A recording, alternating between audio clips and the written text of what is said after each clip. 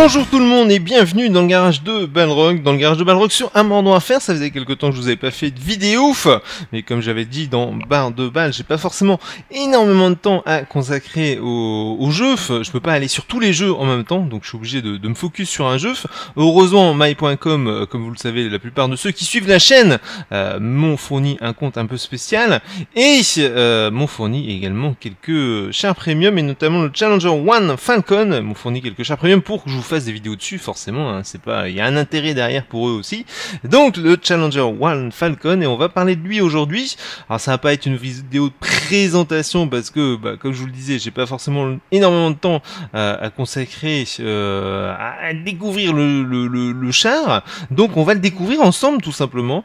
J'ai pas encore joué avec ce Challenger 1 Falcon, qui est en fait une modification du Challenger 1. Si on regarde un peu dans le détail, ce qu'il en est, il me semble que voilà, le Challenger 1 a été conçu par le Royaume-Uni à la fin des années 70. C'est le successeur de la série des Chieftains et il a été remplacé par le Challenger 2. Néanmoins, l'armée jordanienne a effectué des modifications sur le Challenger 1 et a ajouté une tourelle Falcon sans équipage. Donc le Challenger 1 Falcon est un char jordanien qui est équipé d'un canon de 120 mm et donc qui a une silhouette assez basse vu qu'ils ont mis une tourelle sans équipage dedans. Donc il n'y a personne dans la tourelle, donc ce qui veut dire que c'est un char qui va avoir une tourelle hyper costaud et qui va être bon normalement pour faire du hold-on. Mais ça, c'est normalement. J'espère qu'il est assez mobile parce que une des choses importantes dans Armored Warfare, je trouve, c'est la mobilité du char. Si le char est pas forcément super mobile, ça va poser problème. Vitesse maximum 55.8. Ouais, faudrait voir, mais l'avantage dans Armored Warfare est vraiment, je trouve, aux chars qui ont énormément de mobilité. Et en même temps, je trouve, personnellement, après c'est mon avis personnel, que c'est aussi les chars les plus fun à jouer, les chars hyper mobiles. Alors, il a 335 d'armure, non 355 pardon d'armure frontale et il a qui est une armure en composite et il a 380 d'armure de tourelle en frontale. On va aller tester ça tout simplement en JCJ, en joueur contre joueur, en PVP, player vs player. Et le jeu qui m'a enfin trouvé une partie, par contre ça va être une très grosse partie, mais le jeu oui qui a toujours autant qui met toujours autant de temps à vous trouver une bataille. Alors je sais pas si c'est à cause du matchmaking qui est un peu plus élaboré que sur ses concurrents, vu que c'est un peu plus, il va plus chercher dans les détails à essayer de faire un matchmaking plus équilibré que notamment World of Tanks. Donc c'est peut-être à cause de ça, c'est aussi peut-être aussi dû à un manque de joueurs, il faut le dire. Parce que pour l'instant, un monde à faire a pas forcément énormément de monde. Il faut dire qu'ils ont pas, pour moi, ils ont fait l'erreur de pas introduire tout ce qui est guerre de clans assez rapidement. Je pense qu'ils auraient dû le faire beaucoup plus tôt que ce qu'ils ont loupé. Pour moi, ils ont loupé une marche en n'introduisant pas déjà tout ce qui est guerre de clans dans le jeu, parce que c'est une grande part de vie du jeu et tant qu'ils l'auront pas fait, où je vais moi, à droite ou à gauche? Alors tu as une tourelle, je vais peut-être aller par là sous le pont. Normalement on doit pouvoir faire du hold-on, je pense, je sais pas. Attends, j'ai pas trop envie, il faut que je traverse toute la map si je vais de l'autre côté. J'ai été spoté, fait chier. Les articles qui tirent des fusées éclairantes, donc du coup ça vous spot. Ça c'est pas cool. Ouh, mais on n'est pas nombreux en fait, on est deux. We are two.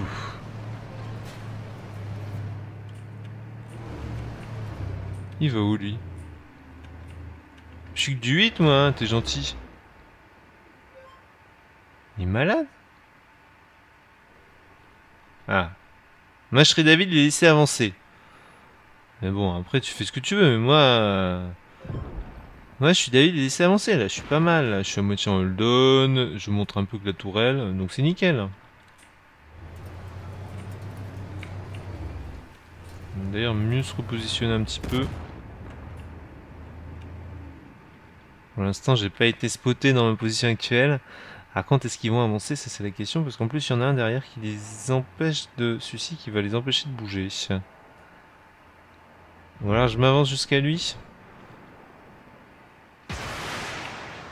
Je vais m'avancer jusqu'à lui. C'est de voir si je peux pas tirer tout en restant hold on à côté de lui.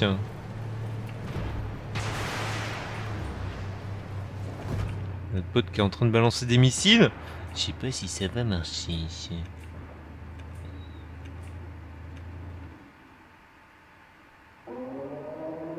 Je vois pas le weak spot, il est où?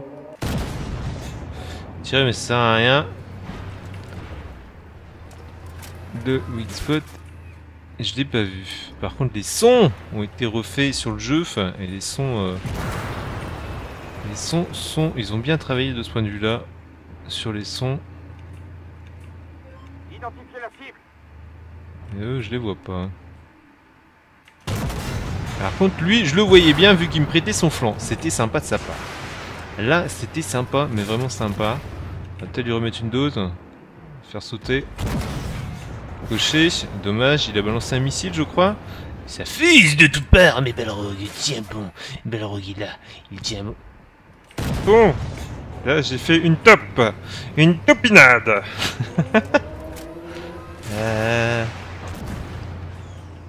Je vous rappelle que je découvre le char, hein. Je le connais pas, je suis pas un spécialiste du tout.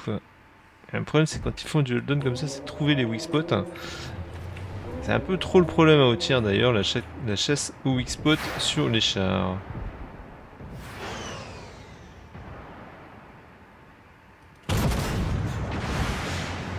J'ai pas pénétré. Toujours pas pénétré. Par contre, il y a du monde qui va nous arriver dans le cul, je pense. Ça, c'est pas cool.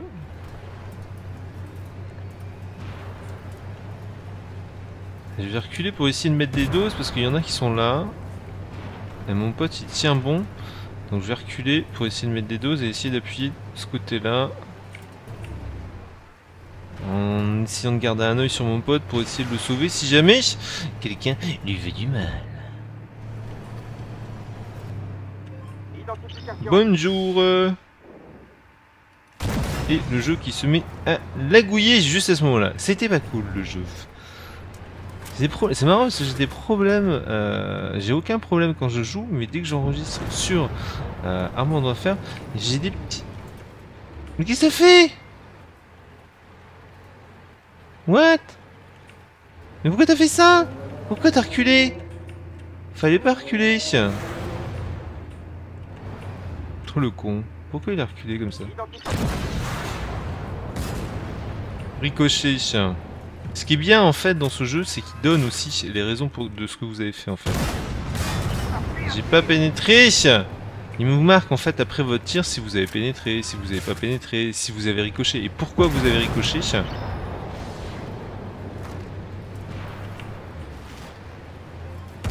Aïe.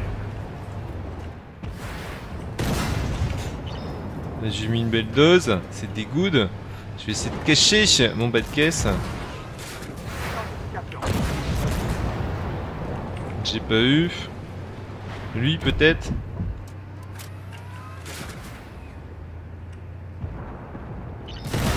Yes, Balrog qui se défend bien. Et Balrog 1, les rouges, 0. Ah non, ils sont pas à 0 les rouges. C'est ça le problème. Allez, vas-y Balrog, tu peux le faire, tu peux le faire. Yes. Non, c'est pas bon ça. Dans le bas-ventre, pas dans le bas-ventre du bidule là. Tu pénètres pas dans le bas-ventre du bidule. Dans le flanc, dans le flanc, dans le flanc, dans le flanc. Yeah, dans le flanc.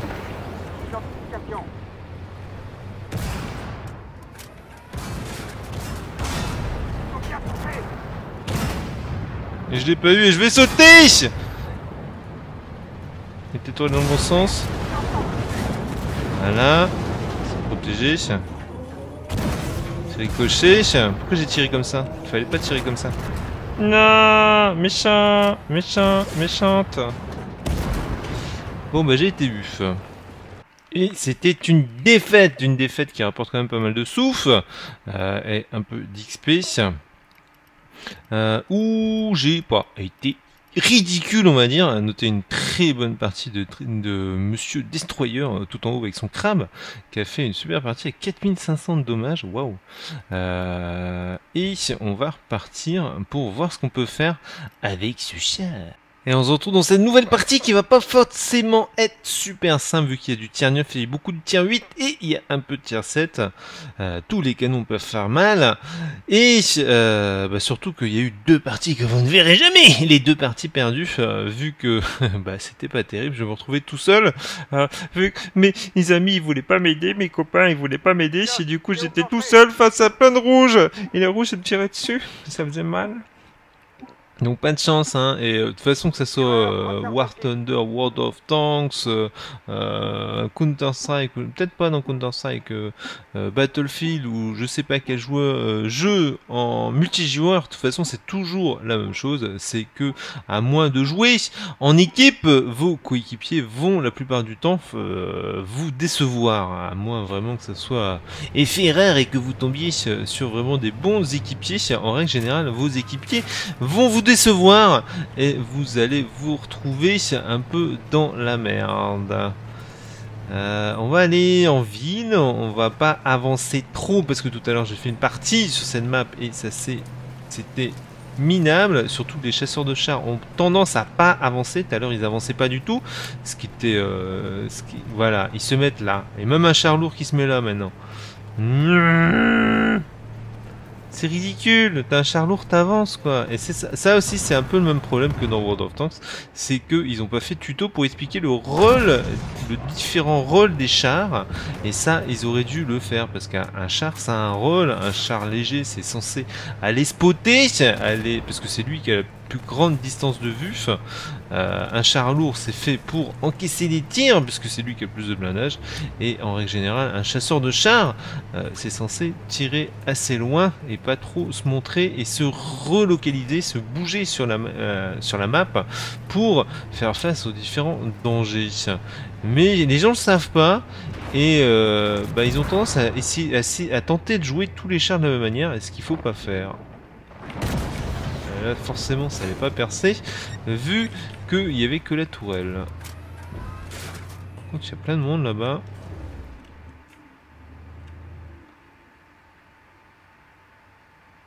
J'ai loupé une occasion de tirer là. Mais là c'est pas la peine, il y a juste un petit bout, il faudrait qu'il me remonte son flanc comme ça, voilà. Et là j'ai pu mettre une belle dose à 500. Ça c'est cool. Il y a quelqu'un qui me disait que le side stripping ça marchait pas. Ça marche plus ou moins, après ça dépend de la taille des obus qui sont en face.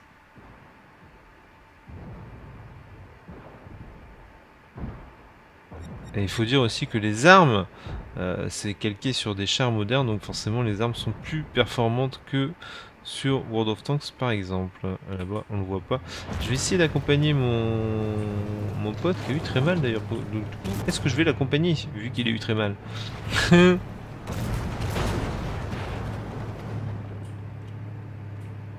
Wow, on est en train de prendre cher, j'ai l'impression.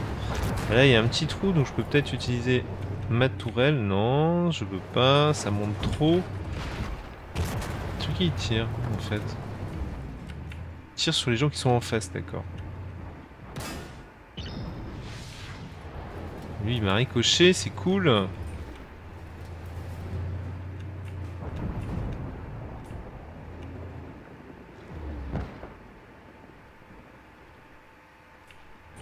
Ça va pas mal de pousser.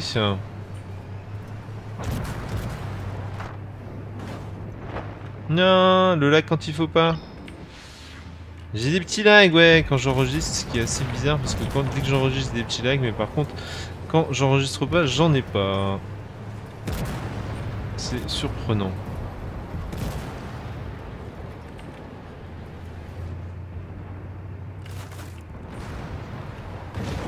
Mais non, te fous pas devant, toi. Il est con. Mick, il est con. Voilà, te fous pas devant, il y a ça là-bas au coin. Maintenant tu recules. Bah oui, mais il fallait y penser avant.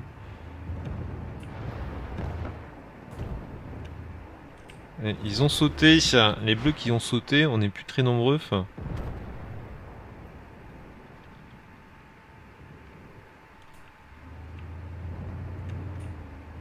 je suis super prudent parce que la dernière fois en fait, sur les dernières parties, j'ai pas été assez prudent et j'en ai payé le prix fort. C'est quoi ça? Aïe. Je sais pas du tout si...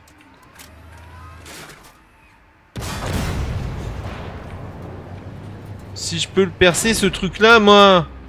J'en ai aucune idée, moi. Si je perce. Eh non, lui il me perce mais comme dans du beurre.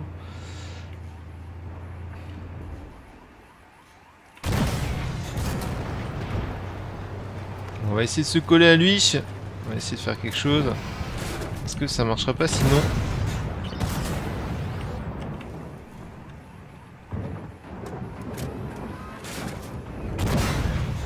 Lui c'est dans son... Ah! Il me tire aussi! Il me tire là où il faut pas aussi! C'est un combat de Wixbot. Yes! J'ai fait ricocher son tir, vas-y!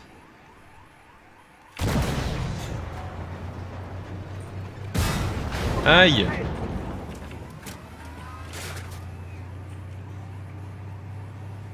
J'ai la tourelle qui est cassée, non?